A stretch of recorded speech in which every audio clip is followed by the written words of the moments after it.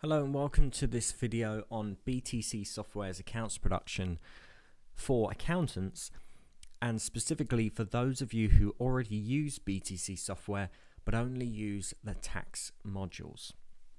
So in today's presentation and demonstration, we're going to investigate why you should upgrade to accounts production so that you can use the full facilities of the solution suite. So we're going to be looking at the reasons why our accounts production is going to be advantageous for you as opposed to using third party.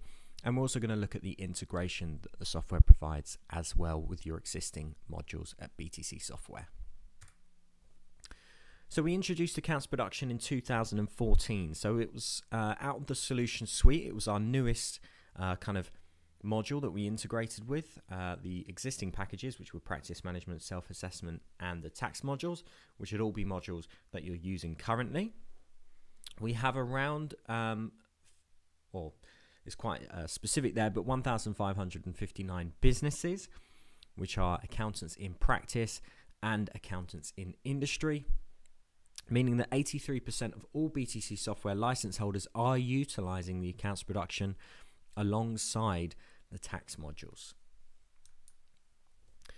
Now here's a couple of features, or a few features for the accounts production. You've got the two-way integration with BTCSoftware tax, whether that be the partnership, the corporation tax, individual tax returns. You've got two-way external bookkeeping integration, which we're going to take a look at in the demonstration. You've got a incomplete records functionality, which is kind of a mini bookkeeping package. If you're used to manually keying figures directly in, if you've got bank receipts, if you've got those payments and receipts, you can log those directly into BTCSoftware and then export that into an extended trial balance. And if you work on spreadsheets, if your clients work on spreadsheets and aren't on bookkeeping packages, then we do have an import option as well, so that you're able to import your spreadsheet via a CSV into accounts production. It does include multiple templates with the ability to create your own. So we include advanced templates like charities. You've got the sole trader templates and partnerships, and you do have the ability to create your own. So if you want to customize our existing templates, there's an option to clone one of our existing templates, for example, an FRS 102, and then make all the changes that you want to, whether that be changes to the notes of the accounts, it might be changes to descriptors, or even something simple like font or sizing. Now we're going to have a look at a demonstration of the tax and accounts. Now I have put tax and accounts there. I appreciate that you are already using the tax modules, but for the demonstration I'm going to show you the integration with the tax modules. So specifically we're going to be looking at the year-end accounts and how it integrates with corporation tax is the example that we're going to be using today. Now what I'm going to do is I'm just going to tab out my presentation. I'm going to open up the software at the bottom. And we're going to continue right on to the Solution Center and start by logging in. Now as you know, and I appreciate you will be using the tax modules, and some of you will be using practice management already. So I'm not going to touch on to detail on any of the practice management features, and I'm assuming that you will be fairly familiar with the software at this point. And there are a lot of tabs to go over up at the top here. Most of which I won't touch on. If you are interested in practice management and you don't actually use practice management, you might just use self-assessment and corporation tax products together, then do check out our YouTube channel, where we've got pre-recorded webinars and short showcase style videos which covers all of the practice management functionality. Now as you'll know, there's two views within the software. You've got the individual view, which is the one that we're looking at here, and then we've got the organizational view. So we're going to close down the individual view for now because we're looking at a limited company. And I'm going to select the limited company that I want to use from this right-hand side, which is going to be that one there, Smith Software of Hammersmith. Now I'm only going to go over these tabs here that are actually going to be relevant for opening up the accounts and working on a set of limited company accounts. The first one, the obvious one, being the Details tab, which is going to hold the majority of the standing client data. Now, a useful tool, if you haven't seen this already, is the company's house search. And this is where you can search for a company name or a company number. So I can pop in here, for example, BTCSoftware, and then I can populate the information held within company's house for any of those companies that are registered. So the Details tab is our first mandatory tab in order to start working on the year-end accounts. The second mandatory tab that we do have is the contact details tab, which is going to be the address. Now, if we've used if we've done a data migration for you, if you've recently moved across from us from different software, then obviously you'll have the addresses in there. You can use the company's house search, which we've just seen, and that will bring across the registered address. But to add an address, which I'm sure you have done at this point, it's nice and simple. You can choose the add option, and then you can pop the address straight in. So we've got the details tab, which is going to hold the majority of the standing client data, and we've got the addresses. Now, the final point before we actually move on to the year-end accounts, and this is really important, is to have an associated individual. Now, this is mandatory. You will need to have at least one associated individual. In this case, I've got a number of directors that are associated with my limited company, but you would have to have at least one director, partner, whoever's going to be signing off the accounts to be associated under this associated individuals tab, and that person will then appear from the drop down, which we'll see later on, when you're assigning that person to be signing off the officer signing reports and balance sheets. Now, the way that you associate an individual is really, really nice and simple. Firstly, you just have to have the individual associate or the individual created within the individual view, and then you can associate them under the tab. So you just choose the add option, select the role of the individual, might be a director in this case, and then the second drop down there is just going to give you a list of that individual view. So that's nice and simple. So they're really only the three details that we need, is the standing client data, the address, and then assign an associated individual. Now, just as we do with the tax returns, we go to the exact same tab that you've been using day to day, which is the task tax, and you can see that last option is accounts production returns. So this is all familiar. And then we're going to choose the add option. Now, what I'm going to do just to start afresh is I'm just going to delete the year-end accounts and the corporation tax return that I've got here so that we can start from the beginning.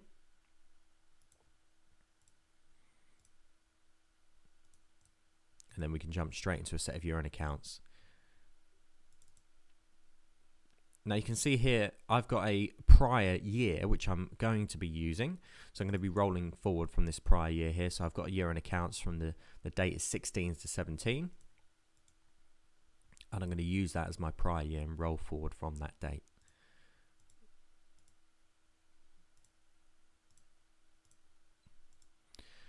So what I'm going to do, just as you would be doing at the moment with the tax return modules, you'll be under the tasks and tax returns tab, and you'll just hit the add option. Now under this event type, you'll have in bold one of the system defined events or compliance tasks up at the top here. One of them is going to be year-end accounts. Now I'm sure at the moment, if you're using the corporation tax module as a standalone or the self-assessment tax return product as a standalone, you'll just be going straight into corporation tax return or straight into individual tax return if you're selecting an individual. Now, if you're using our accounts production module, you won't actually ever have to use that. You'll be going straight into the set of year-end accounts, and then you can get to the tax return from the year-end accounts summary. So we'll start to see the integration coming. So if I select year-end accounts, now for me, it's automatically picked up my accounting period there, and that's because I'm rolling it forward from this prior year. If it's your first year of trading, it's nice and simple. You can just choose from the calendar drop down. Now, all I'm going to want to do here is click View and Edit Year-end Accounts, and that's going to open up my year-end accounts summary. So it's going to take all that relevant information from the Details tab, and importantly, this is where we're going to pick up the accounts production template. Now, for me, it's selected the right one there for me, which is the FRS 102. But I've got other templates available as here as well. So if you've got a larger company, you've got the FRS 102. If you've got a slightly smaller company, a micro entity, then obviously you're going to be going for the FRS 105. If you need to add accountants reports, you've got the facility to do so there. And there's options for audited and abridged accounts as well. So we're just going to say this is a fairly simple FRS 102 1A, and we're going to open up the year-end accounts. And that's going to take us straight into the year-end accounts module. Now, upon entering the year-end accounts, it's going to give us a quick notification there saying, are we sure we want to roll forward the trial balance from the prior year? To which we'll say yes. And then we're presented with a cover page for the set of accounts. Now, over in this table of contents on the left-hand side, we have the different pages of the reports. You can see at the moment we're selecting the accounts cover, but we've got other pages here, profit and loss, and our balance sheet. And if we scroll down to extended trial balance, and we can just move this over to the side by hovering over here. if I scroll across to the right hand side, you can see that where we've rolled forward from the prior year, my prior year comparatives have entered into column J. So it's now up for me to get my original trial balance column figures into column C, or the current year. Now, using accounts production, there's so many different ways that you can build up this extended trial balance. So you can find out which way is going to work for you depending on the type of information you get from your clients, whether it just be bank receipts, statements, whether it be spreadsheets, it might be a bookkeeping package, or so on.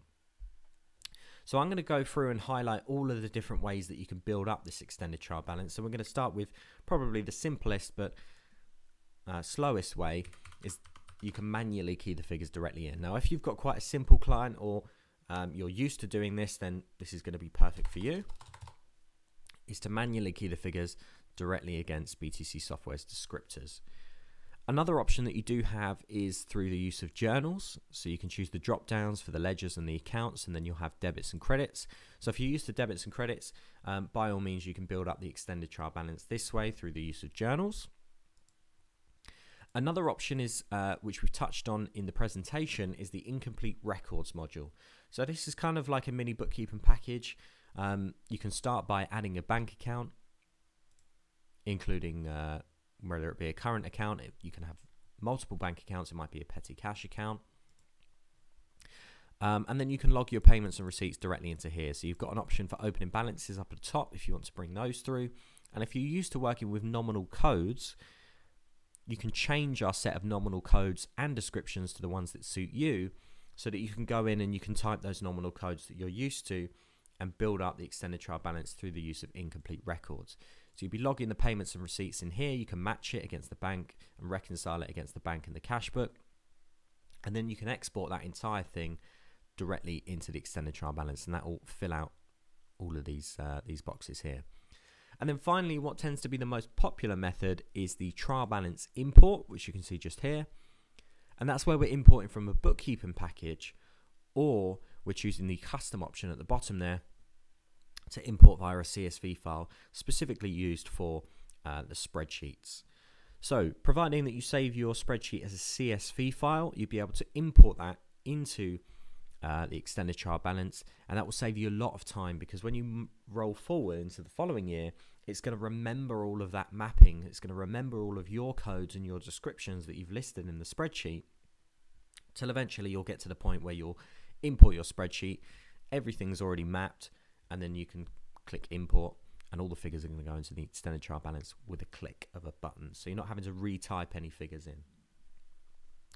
Now, there are 4 online bookkeeping packages here that we work with specifically. So we've got Xero, Reckon One, QuickBooks Online, and Free Agent. And the integration that we have with those, as opposed to all the others being a CSV file, which you can extract directly out of the software, for example, Sage, I've got the option to download. And that will actually allow me to log into the bookkeeping package directly from within BTCSoftware. So I'm just going to log in here.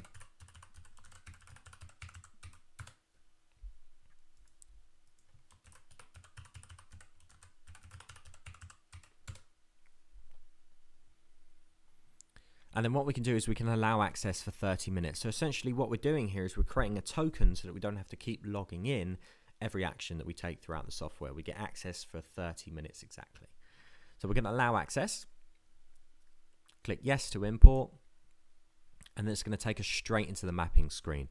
So it doesn't matter who you import from, whether it's Xero, it could be QuickBooks, it could be Free Agent, spreadsheets, whoever. You're going to get this exact same looking mapping screen. The only thing that's going to differ here are these codes or IDs and descriptions as to where these codes and descriptions are coming from. Now, I'm using a Xero trial balance, so in this case these are Xero codes and Xero descriptions. But if you're using Sage or spreadsheets or QuickBooks or Reckon One or whoever, then you would have their IDs and their descriptions listed here. And then of course you've got the values, and what you're doing here is you're mapping Xero codes and descriptions to BTCSoftware's ledgers and accounts, so that all these values are going to go into the correct boxes when we click import. Now this kind of works in like a traffic light system would, in that it successfully mapped these ones in green. When you import for the first time, what you might see is the software will attempt to guess the ledgers and accounts in yellow, and you can simply just tick them off if they're correct, or change them by selecting the drop down. And then the ones in red, it's really nice and simple. You're just manually mapping those. But when I say manually, all you're really doing is choosing an option from the drop down. So for example, we've got legal and professional fees there. So we're going to drop down into administrative expenses and then just find the right expense. In this case, other legal and professional costs. And now when we roll forward into the following year or any future years, when legal and professional fees comes up, that will automatically be mapped because we've mapped it in this year and it will remember that going forward. So I'm just going to map these last ones off here.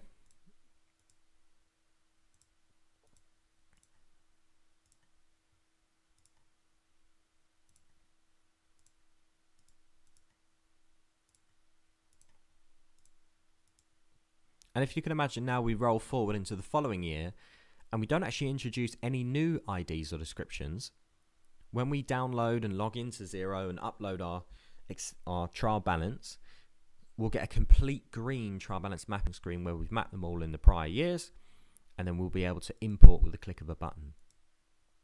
So I'm going to choose yes to import, and there we go. You can see there's our figures into the original trial balance column or into column C there. Now simply what we can do, at the moment we've got loads of boxes here with no numerical value. So there is a tool to combat that. If I go up to the top here and go to collapse empty data, that I just get rid of the unnecessary cells or the cells that I'm not particularly using in this example and give me a much nicer, kind of more restricted view of the extended trial balance. Now one thing that you might want to do, especially if you're importing a trial balance directly from the client, is you might want to make some adjustments. Now the easiest way to make some adjustments is via the use of journals. So I'm going to show you that now.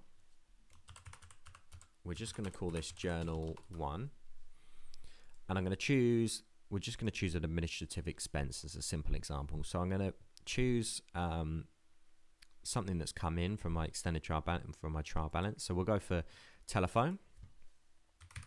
So we're going to debit £100 out of telephone and then we're going to stick it in, let's be a bit biased, we'll stick it in software. So there we go. So we're removing £100 out of the telephone and we're sticking it in software, and you can see where we've imported the TB from Xero, it's picked up the Xero codes here, and it will do dependent on what type of import that you've done. If you're using QuickBooks, it will come up with QuickBooks codes, Sage codes, and so on. So there's a very, very simple adjustment. Now all I'm going to do is just click Save and Close, choose OK, and my journal adjustment is just going to pop into column D there. So it's nice and away from the original trial balance column so that you can see it clearly. And you can have multiple entries under one journal, or you can have multiple journals and push everything from column E over to the right hand side. Now what I can do with this journal, now that I've made that adjustment, is I'm actually able to get that back out into the bookkeeping package with the two-way bookkeeping integration that we offer. So if I go to print up at the top left here, and I can produce a report as well, which will show me a list of all my journals, but I can go to journal export, select export. Now for me, it's going to recognize that we've logged into Xero for 30 minutes, so it's going to choose Xero automatically.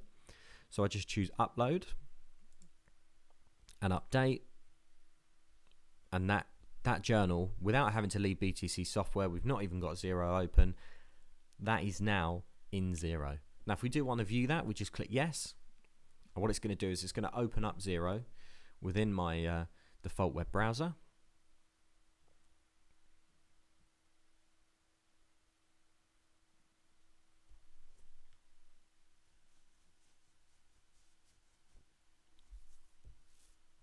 And I can log in.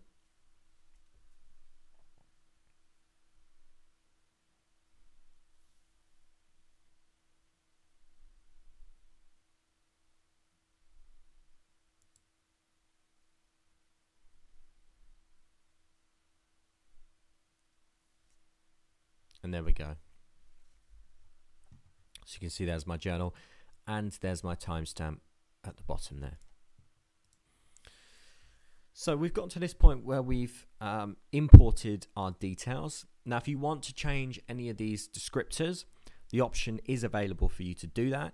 There's a few different ways that you can do it. Either you can turn the protection off over here, unenable the protection, and then you can go in and change these details like you would just with a spreadsheet by just clicking on here and then changing it within the formula bar. Another option that you do have, which I did mention in the presentation, is to go to Administration, Report and Template Design, and Accounts Production Templates. Within there, you can take one of our existing templates, like a FRS 102 or a partnership template or a charity template, clone it, and then make those changes that you want to in the clone template, and then publish that template. So that way, every time you want those changes to appear, then you would select that bespoke, customized template that you've just created. Same goes with notes to the accounts. If you want to change the notes to the accounts, then obviously you can do. You can right click on any of the notes to the accounts, and you've got options to collapse them as well, or uncollapse if you've hidden any and want to unhide them. Where we've entered all the figures into the extended trial balance, you can see they've all pulled through into the balance sheet and our profit and loss. So that actually all that's left for us to do now is to assign that associated individual for the signing. So this is why we said that the associated individual is really important to include, because then they won't appear from this drop down, so you'd need to include them so that they can appear from the drop down. And then of course after the first year that will roll forward until obviously you want to change the person that's going to be signing off the accounts. So that's the accounts finished at this stage. Now all we're going to do is check the accounts and generate the IXBRL file. That's going to look for any warning or error messages that are found within the software, and importantly produce that all important IXBRL file. Now as I do this, it's a good chance to explain the difference between a warning and an error message. I've got a great example of a warning, so I've deliberately missed the page numbering here for the contents page, and that's a great example of a warning, which is something that could be overridden, because a warning actually won't affect the final submission. So with page numbering, Companies House aren't worried about the page numbering on the accounts when you send them off, but that will obviously affect the aesthetics of the accounts when you send them to the client. So although it's important and it's going to show as a warning, it's not actually vital for the submission. Therefore, we can override it. So for the sake of this video, I am going to override the warnings. And following that, we should get a nice message to say the year-end accounts were checked. There we go. And the IXBRL file generated successfully. So all I'm going to do is just click OK, and then we're going to come out of here and we're back out into the year-end accounts summary. So before, where we opened up the year-end accounts and we selected our template, now that we've got some figures in there, we're now able to open up the CT return. Opening up the CT return will give us a second summary, so it's one that you're probably used to or familiar with. And from within here, we can open up the CT Comp and CT 600. Now what we'll see is that all the figures that we've added into the extended trial balance, this is where we're starting to see the integration now, will pull through into the corporation tax module, into my adjustment of profits, which is my add backs and deductions. And if I go to corporation tax calculation, you can see it's already worked out my chargeable figure. So really all that's left for me to do in here is cover off any losses, supplementary schedules, like R&D, property pages, or any capital allowances. So this is a really advanced template. There isn't much this software couldn't cover. Really, if anything at all, you've got all the capital allowances for AIA, you've got R&D, property pages, capital allowances, capital gains, sorry, as well, and then all these specialist CT600 forms. So if you've got loans to participators, directors, we've got charity forms in here as well. So it's completely covered. Now, if we say this is a fairly simple corporation tax return, all I'm going to do is for the first year just add in these details. So I'm going to add in the name of my director and the status. And following that, what we're going to do is we're going to click this check and generate button, so similar as we had with the accounts, and it's going to post this corporation tax chargeable figure back to the accounts automatically. So you can see the two-way integration. I've built up the extended trial balance. It's pulled all the figures into the corporation tax return. And now within the corporation tax return, I can post the figure back to the account. So it's two-way. So if I check the return and generate the IXBRL file, it's going to work that out for us.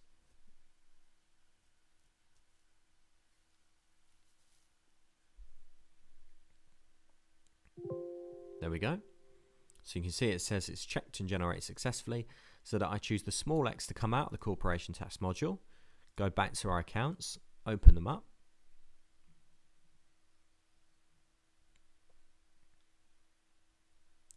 drop into extended trial balance, and if I go to journals, there it is alongside the journal that we created earlier.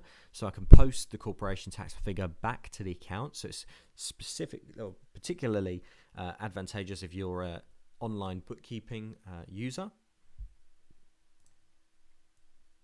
You're not having to go back to the bookkeeping package and manually type that in, and you're not having to go back to the accounts and manually type this in. It's bringing it in directly from corporation tax modules. So you can see there's our figure there.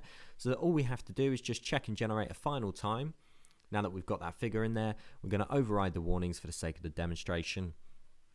And that's our accounts finished. So you can see it's as simple as that. There's so many different ways that you can build this up, dependent on the type of information that you get from your clients. So you can use different methods for different clients. It's extremely flexible. And then you've got the full integration there with the tax modules as well. So that is our accounts completely finished. So now what we can do is we've always got the option to print them and view them. And if you want to create a draft copy, there's a draft watermark that's available as well. But we're going to choose this option here now. So we're going to choose send to client for review. And that's going to allow us to produce the report to send to our client. So at the moment it's choosing the full set of accounts.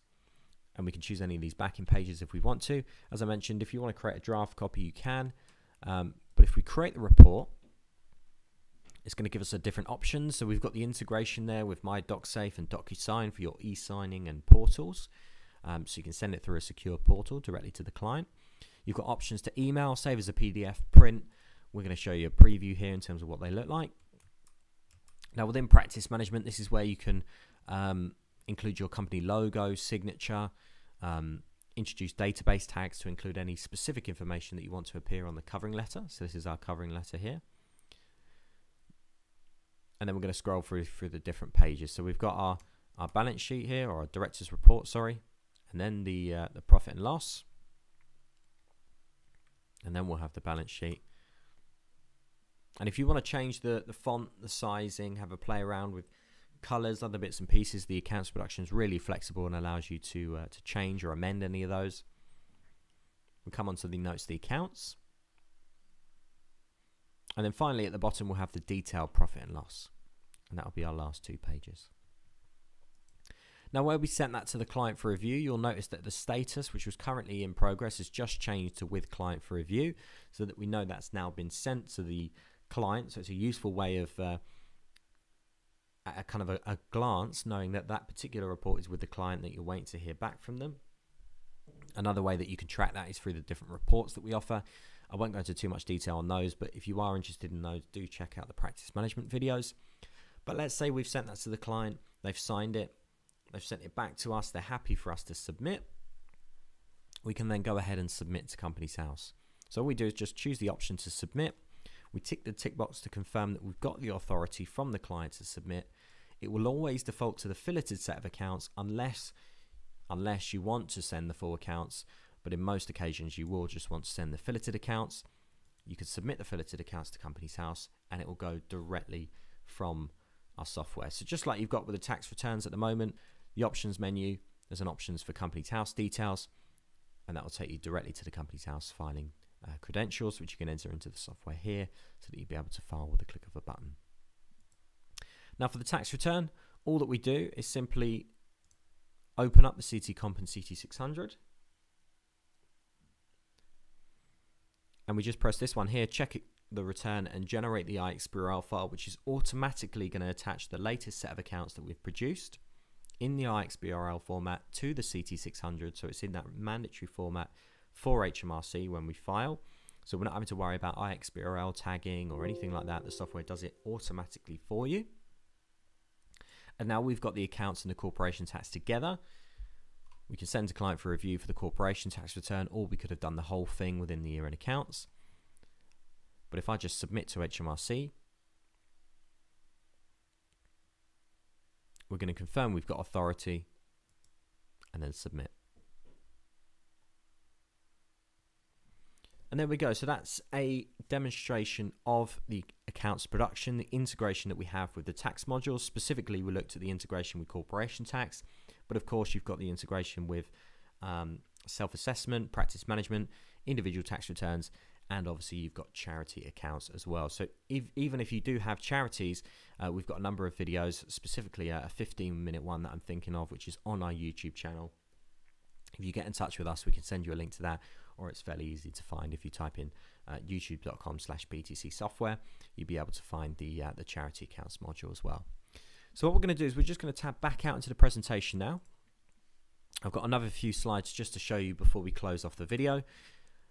Now, to look at the integration, we did touch on this. These are the bookkeeping packages that we do integrate with. We've got Xero, Reckon One, Sage, Free Agent, and QuickBooks. So we saw the integration with Xero there, and you have got YouTube videos covering the other bookkeeping packages and the integration that we have with those as well. So do make sure you check those out if you're using any of those other online bookkeeping packages. And the 4 key takeaways from today's video is that you can integrate your tax and account software. You're keeping everything under the one roof. You're not having to use external software. You're not having to install other modules, worry about upgrading something else and upgrading BTC software. Everything's under the one roof and everything integrates. So you've got a one-stop shop for all of your compliance needs. You've got one provider for all of your software compliance. It can easily be added to your product set or your current subscription.